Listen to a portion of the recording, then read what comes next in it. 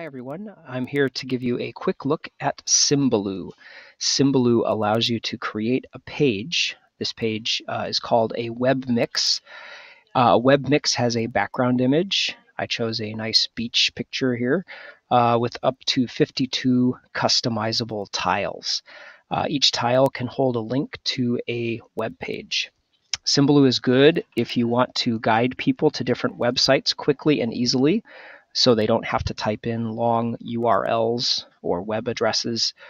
Teachers, for example, might want to set up a Symbaloo as a class homepage with a set of important links for their students.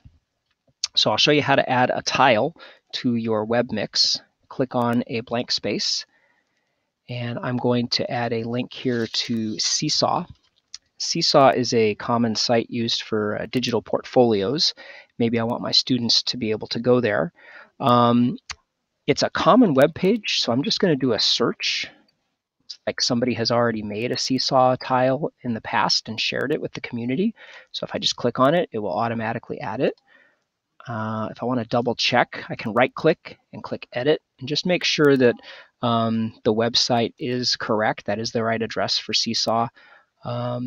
I could customize the tile a little bit if I wanted to add colors, or I could add my own graphics if I wanted to, but this tile looks pretty good. So I'm just going to click save, and there it is.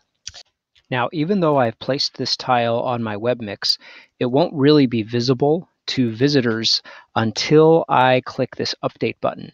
Notice this update button turned blue when I made a change.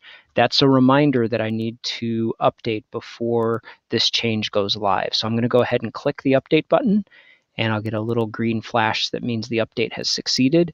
And now this tile will be visible to anyone who's visiting my web mix.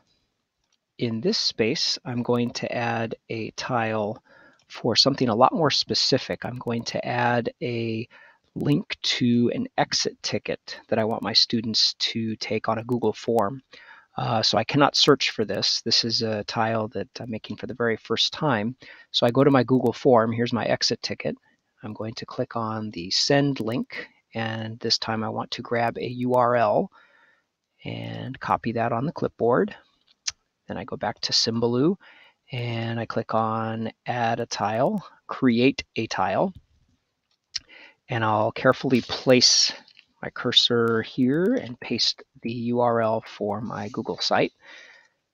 And I can add a name and call it exit ticket. And as you can see, Symbaloo has already added a customized icon for a Google form, which is pretty nice. And if I click save, there we go. And there's the link to my Google form, and I'll just click on it just to make sure it works. There it is, and it opens my exit ticket Google form. If you want to change the background image, you can click on the options button. There's a number of options here for your web mix.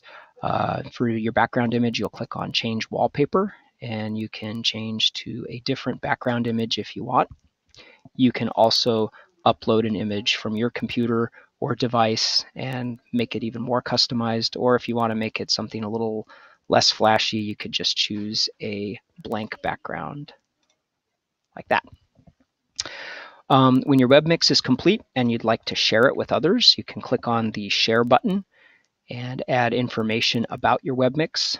Here I've given it a name. You can add a short description and some words to use as tags. When you're ready to share, you can decide whether your web mix will be available to the public or only to private people that you share it with. One of the ways you can share is to highlight this URL, and you can then paste it into an email message to send it to somebody. You can also use an embed code, which will add it to a Google site or other web page that you might have for your classroom. And also, please note that you can share a web mix via social media, but as a teacher, of course, you should be cautious about following the policies of your school district and sound practice about using social media in the classroom. Be very cautious about that. Personally, I would avoid any social media contact with students, of course. Also, you should be aware that when you do share, a web mix, it will show advertisements to people, and that's something that might be a concern for students in the classroom. So thank you for watching this introduction to Symbaloo. If you have any questions, as always, contact your friendly local ed tech specialist.